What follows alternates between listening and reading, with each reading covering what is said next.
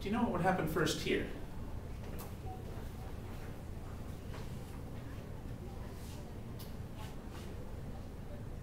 You would have a nucleophilic attack with the hydrogen. Okay, good. That is correct. Let's try drawing that. That's correct.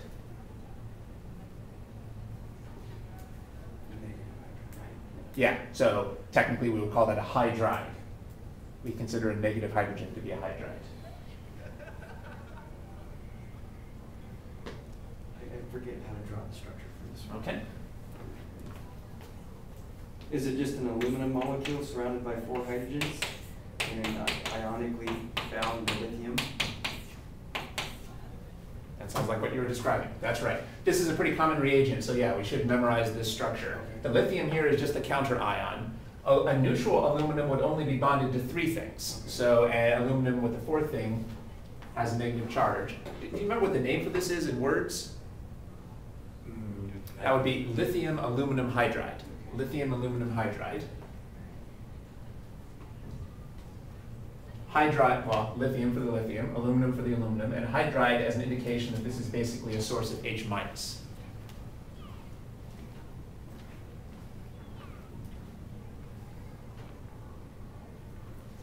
Now, who's going to be the nucleophilic atom here? Who's the nucleophilic atom in this mix? The hydrogen. Right, not the aluminum, but the hydrogen. We've seen before why that is. Even though this has a negative charge, we've said that if something has a negative charge and a lone pair, it's going to be a nucleophile. But if something has a negative charge without a lone pair, it's the adjacent atom that's the nucleophile. Negative charge plus a lone pair makes you into a nucleophile, but negative charge with no lone pair makes the adjacent atom the nucleophile. And where is the hydrogen going to get the electrons from that it's going to be donating? That's right. That's something that's difficult for people to remember. That's right. The aluminum here has no lone pairs, so the negative charge doesn't actually make the aluminum into a nucleophile. The rule is that if you've got a negative charge and no lone pairs, it's the adjacent atom that's the nucleophile, and it acts like the nucleophile by donating from its bond. That was covered in the reactivity handout we talked about a little bit last term. Okay, so this is really a source of H-.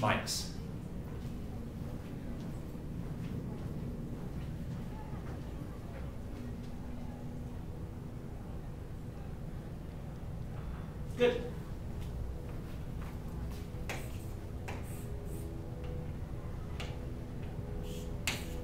It's good that you got the charge right. Now there's going to be an additional hydrogen here. You could leave the hydrogen out and treat it like a hidden hydrogen, but maybe it's just as well to show it, to show what the changes that are happening here. You could show the lithium counter ion here. And now there's also the neutral aluminum H3.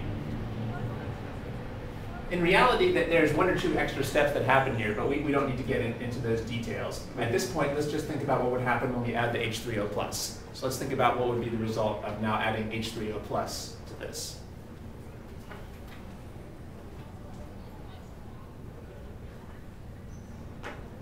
Don't forget the positive charge on the lithium. That's the reason why it's countering the negative charge on the oxygen.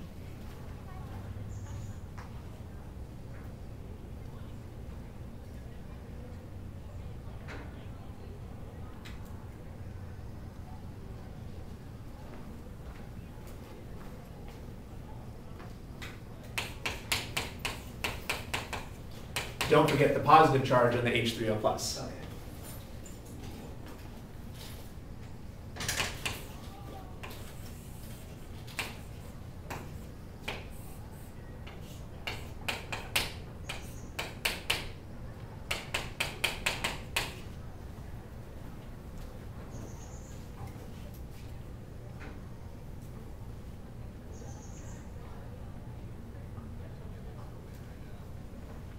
Okay.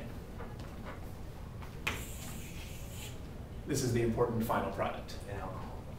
Good, that's right. It's always good to ask what types of functional groups we've created. You could just as well write it like this. It's not necessary to show the hidden hydrogen, but maybe it's helpful so we can see what changes are happening here. But either of these would be acceptable.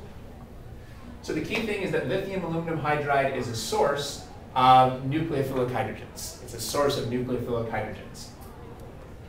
We've slightly oversimplified this mechanism, but this is good enough for most purposes in OChem. So this is all we really need to know. I think Now, had that been a carboxylic acid, would we still get the nucleophile attack from the hydrogen? That is an excellent question. In fact, that's what we're going to be getting to in a second. We'll get to that. We'll get to that in 1 second. That's a really good question to pose there. Obviously, we're just backtracking a little here because the main thing we're focusing on is carboxylic acid. So we'll definitely get to that in a moment. That's a very important question. But first, we had to review how would lithium aluminum hydride react with a ketone. And by the way, it shouldn't surprise us that it would have worked the same way with an aldehyde. You know that aldehydes and ketones react the same way. So what lithium aluminum hydride turns aldehydes and ketones into what type of functional group? Into alcohols. So this is a brief stepping back to aldehydes and ketones. So therefore, we should be thinking about which of the 4 categories this fell into. This is the complete reaction right here. Well, this is the complete reaction. Was this a category 1, 2, 3, or 4 reaction? It's category 1. Yeah, category 1. We saw that category 1 is when a single nucleophilic atom attacks once. Well, here we have a single hydrogen attacking once, and that's the end of the story. And this is, right? Yeah. So this is a category 1 that we didn't have a chance to talk about before. We covered what happens when a Grignard attacks an aldehyde or a ketone. Well, that's basically when an R- attacks. Well, this is very similar, except that it's basically an H- attack rather than an R-. This is an important reaction on its own that we just didn't have time for before, so you should know about this anyway. When would you use a Grignard? When you want to make an alcohol with more carbons than the original aldehyde or ketone. When you should use a hydride when you want to make an alcohol with the same number of carbons. So you wouldn't want to use a Grignard here unless you wanted to add carbons. This is a way to get the alcohol without changing the number of carbons. This is not a reversible reaction. We've seen that many of the attacks in aldehydes and ketones are reversible, but this isn't. And the reason is, once the H joins, there's no way it's going to leave. H- can be a nucleophile, but we've never seen a hydrogen leaving group. So since the hydrogen can't be a leaving group, these are not reversible reactions. So we wouldn't really think of this as a hidden carbonyl. We can't go backwards. It does make sense that this is going to be category 1 with only 1 attack. Because after the first attack, there's a negative charge, so this is not electrophilic anymore. And after we add the H3O+, there's no negative charge anymore, but that's really going to destroy the hydride at the same time. Anyway, we'll just memorize this as category 1.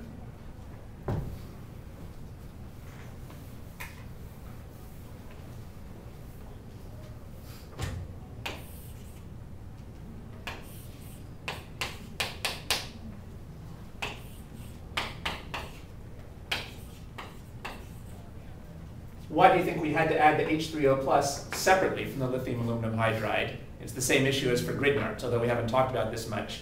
Just like H3O+ would destroy a Grignard, it also would destroy the lithium aluminum hydride. The hydride would react with the hydronium before it gets to react with the ketones. We need to have memorized that just like with the Grignard, these have to be in separate steps.